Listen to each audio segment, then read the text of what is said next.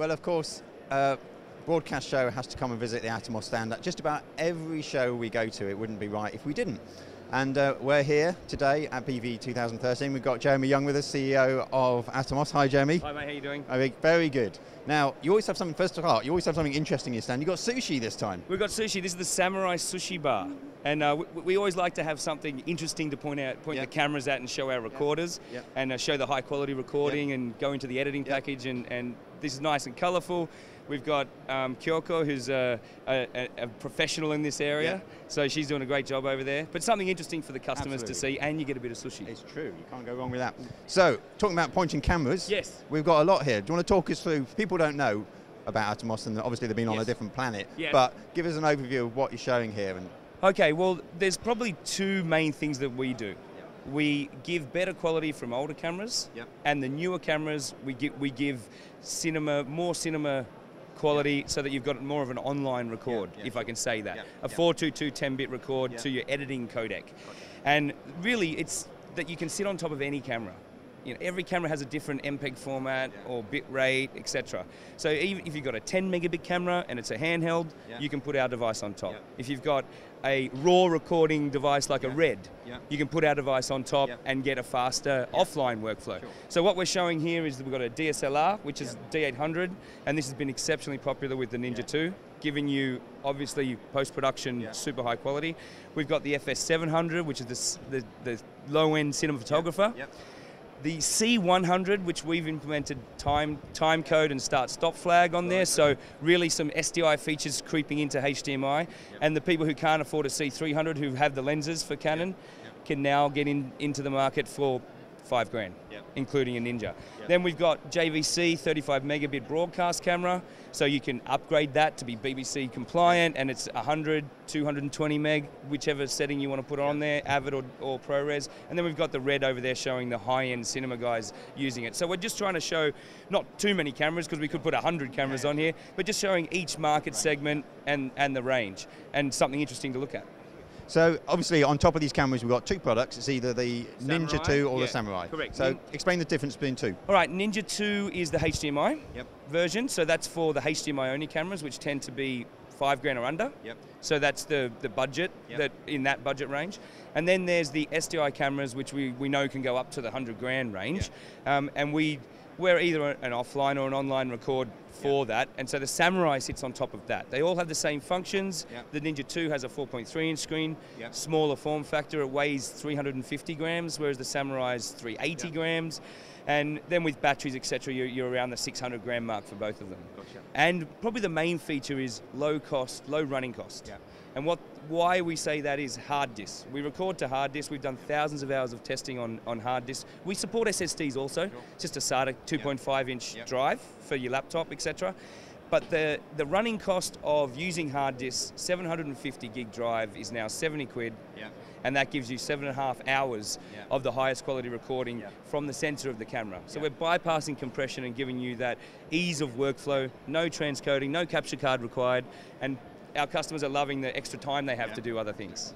So somebody buys, say, a Ninja 2, they've got themselves something like a D800, and they decide, I want to go up to a Canon C300. Oh, hold a second, I want to use my HD SDI out on my C300. How are they going to get that into their Ninja 2? I'm glad you asked. Funny that. Yeah, we've got a nice little product called the Connect converter range, and there we put our dual battery system inside a converter. And so we give you, it's an SDI to HDMI converter, which is called the S2H, and then the H2S Connect is the reverse of that. You can turn your Ninja into a Samurai by putting one on the back. It's got the same battery plate on the bottom of the device to click onto the back of the unit, and you then have the ability to go SDI into the Ninja and HDMI into the Samurai, and you go the other way, just put another one on there. So they both sit on the back, and you can upgrade. So what most people do is buy either a Ninja or Samurai for their main, if they're an HDMI customer or an SDI customer, buy one Connect, and then you've got all bases covered. And a client comes in and says, well, I want to use X camera, but it's SDI, but I've only got a Ninja. Boom, you're away. Sorted. Now, there's one more product. There's one more product, I was going to say. Which is the Ronin. I was going to say, we've got a Ronin over there. I spotted it. Should we go and have a look at the Ronin? Yeah, let's go and have a look at the Ronin.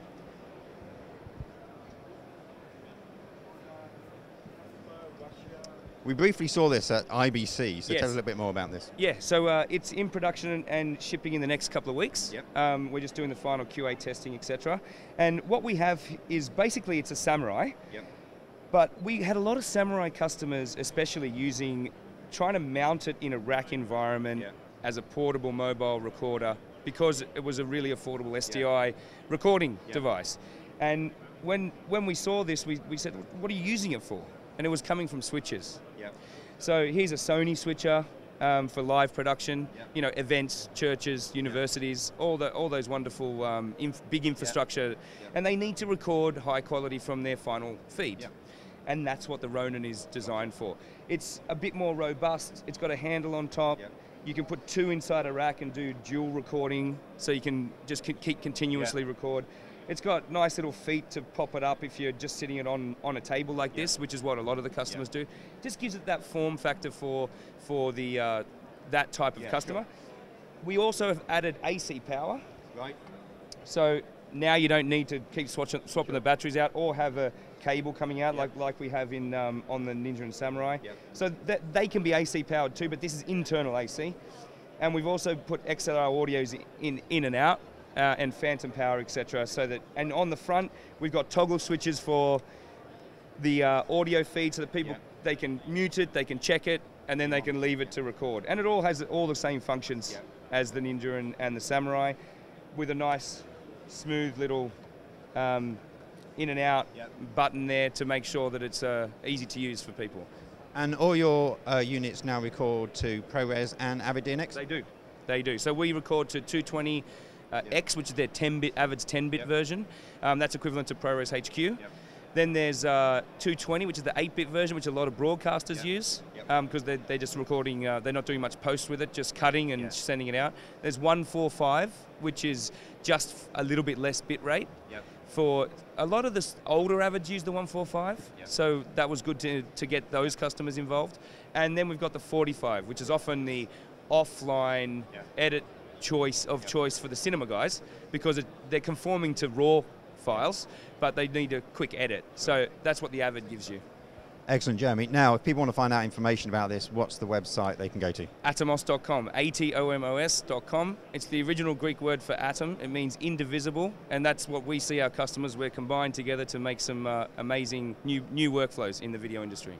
Jeromy, brilliant. So they can go there, find out information about this. They can also find out about, because you do a lot of the little ancillary devices like the power connectors and things like that as well now, don't you? So they can be found on there as well. Exactly. And they can, all those accessories and the products are available through a pretty extensive worldwide channel. And here in the UK, we've got something like 55 dealers that are selling us, and from Pro AV event dealers all the way through broadcast and, of course, videographer. Jeromy, thank you very much. Go and have a look at their website. We use Atomos Kit all the time and think they're great. And don't forget, all the videos that we're doing here at Broadcast Show on our website, actually not at Broadcast Show, all the videos that we're doing here at BVE are on our website, which is broadcastshow.com.